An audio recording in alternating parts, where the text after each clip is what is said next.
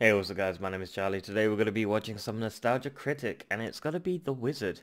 Oh boy, I remember watching this as a kid, and it was a very long time ago I watched this, and only watched it once. So my memory of the movie is very vague and very foggy. So I do apologize. I am going to be forgetting most of what it was all about. But what I do remember is it was a kid who got a really high score on Double Dragon or something like that on an arcade machine.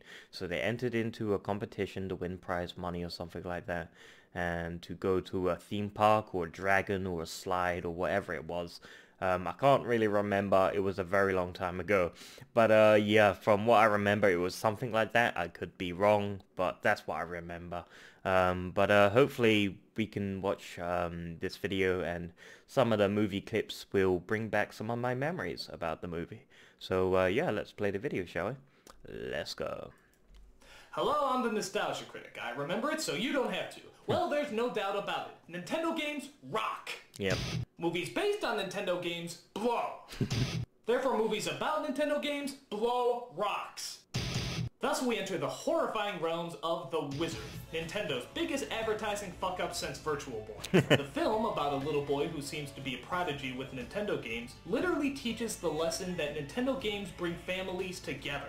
And as we all know, Nintendo games make us want to do nothing but destroy our adversaries. So the idea of Nintendo being kind of this 8-bit Buddha was pretty damn stupid. But still, they advertised this movie big, with stars like Fred Savage, Christian Slater, a shitload of video games, a Nintendo Tournament face-off, and even a sneak peek at their latest groundbreaking game which wasn't yet released. When you're a kid growing up in the 80s and 90s, this looked unbelievable. I mean, every kid had to see this. So, why is this film a letdown of digital proportions? Let's take a look.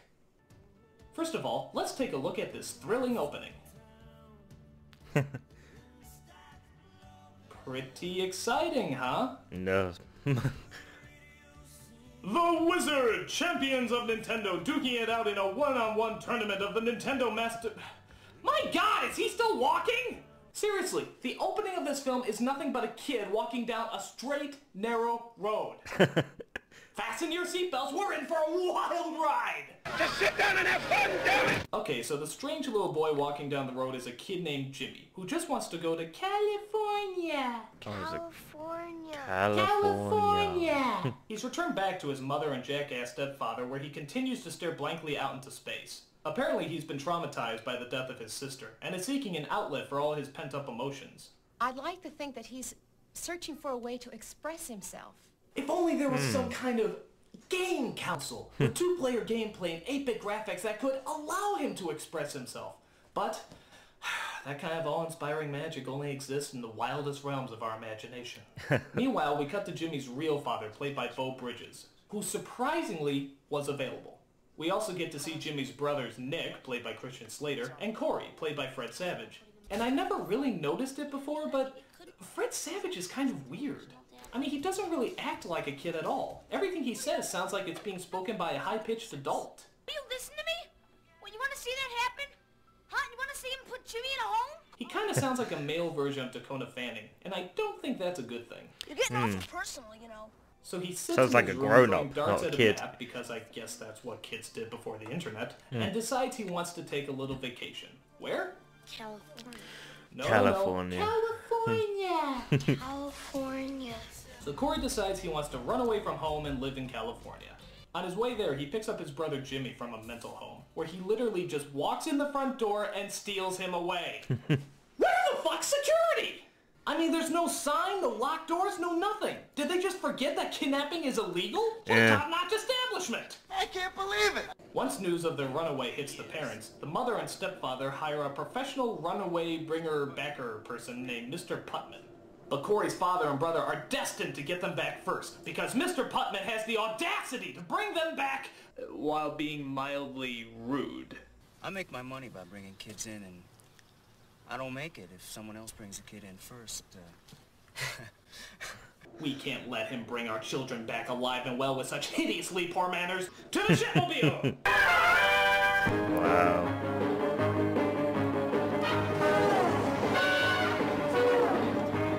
Meanwhile, Jimmy and Corey stop at a bus station where they discover that Jimmy I has remember a this special scene. for getting high points on Double Yep. Dragon. You got 50,000 on Double Dragon?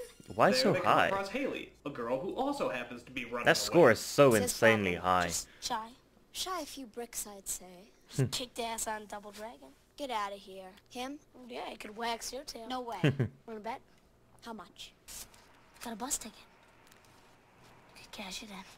What kids talk like this? I Yeah. mean, seriously, they all talk like 1980s businessmen. I mean, who raised them? Donald Trump? Haley is shocked to find out that Jimmy does beat her at They act Double like Dragon. adults, A it's boy weird. defeats a girl at a video game. Stop the presses. Your attitude sucks. Meanwhile, Corey's dad and brother continue to search for them after stealing the tree from Harold and Maude, and decide to stay in a hotel. There, Nick hooks up a Nintendo system, which seems to bring this father and son closer together. Doesn't take much intelligence to play that game, does it? Wow. You should know. Really close together. Want to go grab a bite to eat?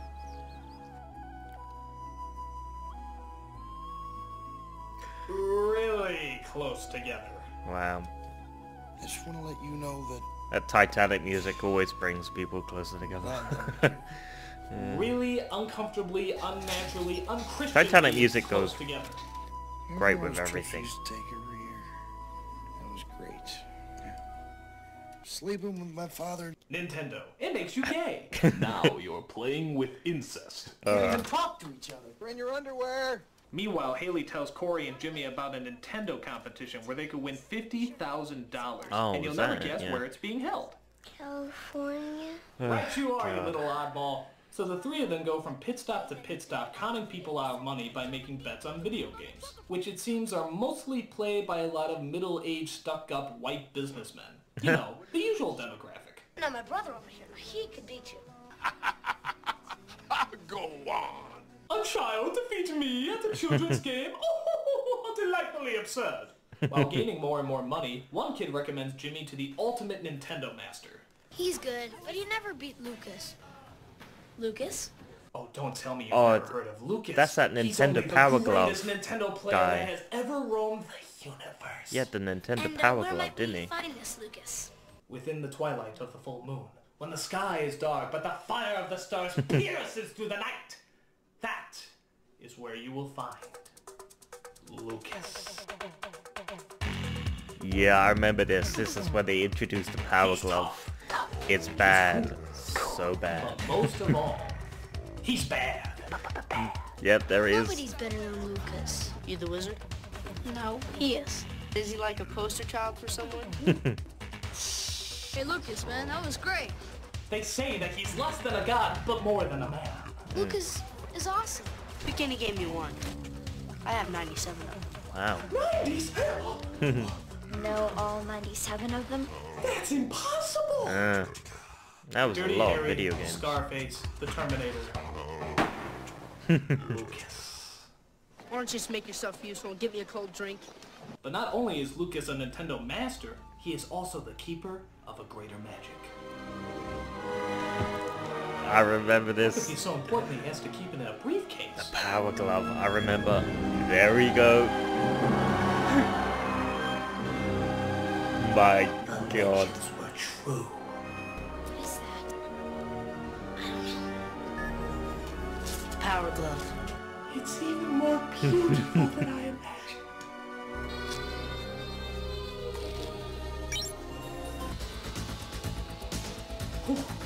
I played that game. That was good. I can't remember what it was called, but I played it. It was Look good. out, Lucas! Look out! My God! This was the first time I was introduced with the Power Glove. When I first saw the Power It's like Glove. watching Michelangelo from this carve his movie. beloved David, but with a clown.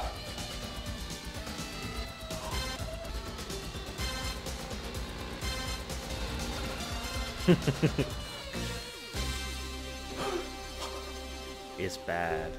So bad. I remember. I love the power glove. It's so bad. He's right about that. Yeah, It was well, bad.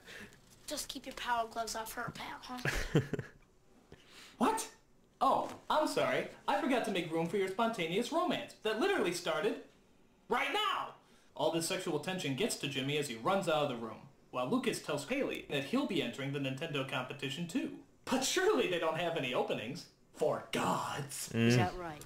Meanwhile, we take a look at the continuing escapades of Corey's family and the professional child catcher, Mr. Putman. You make money off of little kids, you miserable jerk! You ought to be shot! How dare you try to bring our children back to us safe and sound! Then they partake in some really stupid car scenes that remind me a lot of an old Dukes of Hazzard episode. Oh god.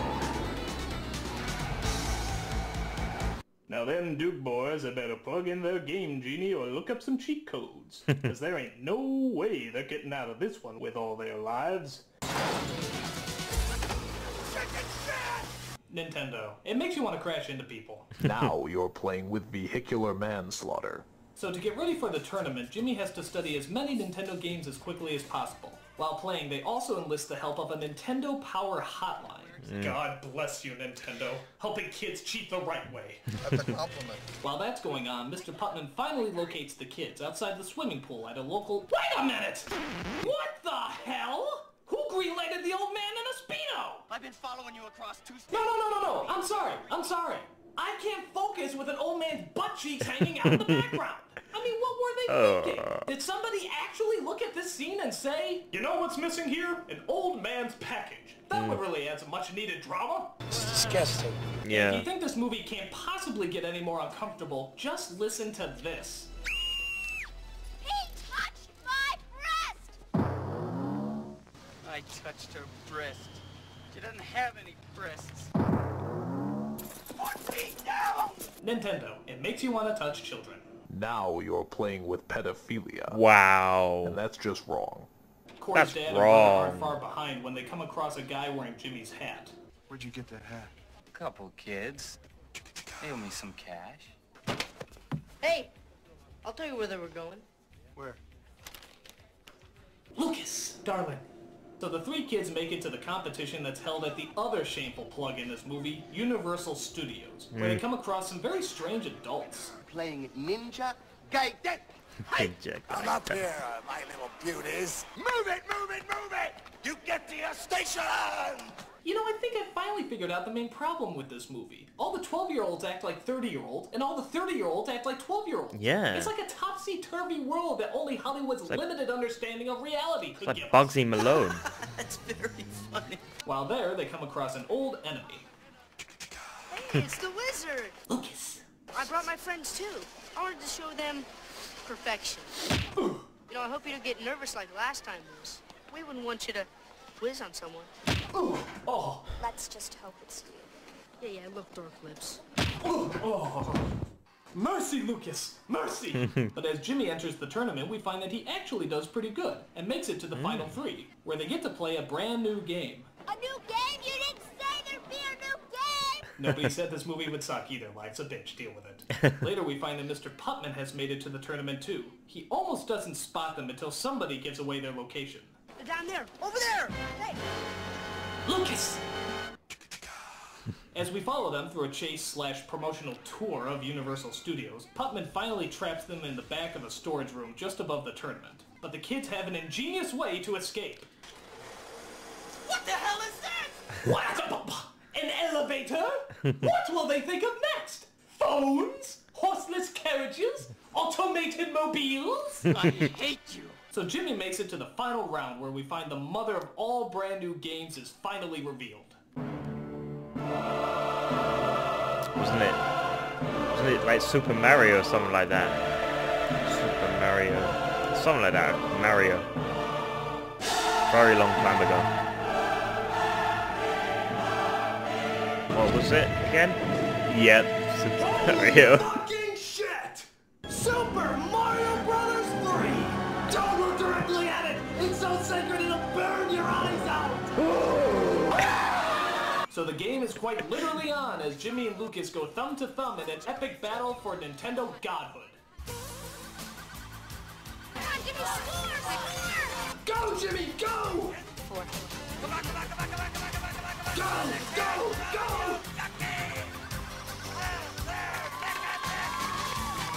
No, Jimmy, no!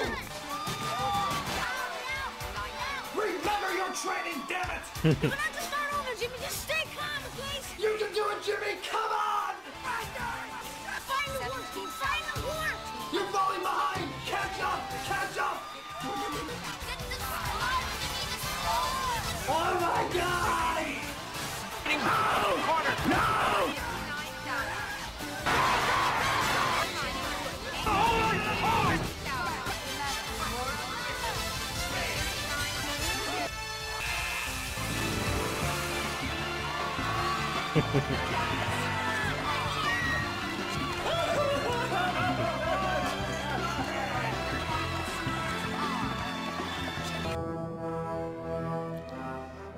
Don't worry, Lucas. You'll get him next time. So after he wins the tournament, everybody finally starts to head home. But Jimmy finds the dinosaurs that were in Pee-wee's Big Adventure and has to go in.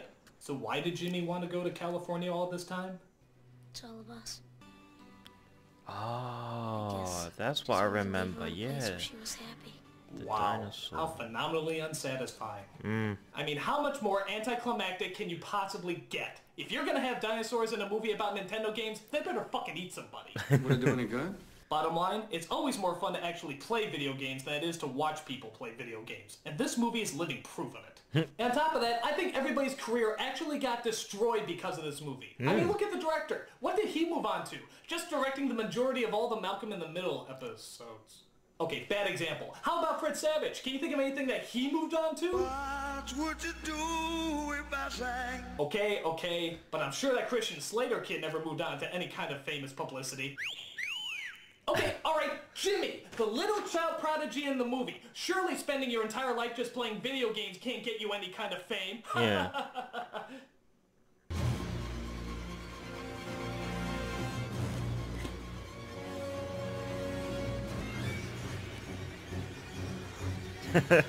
Oh my god! Wow.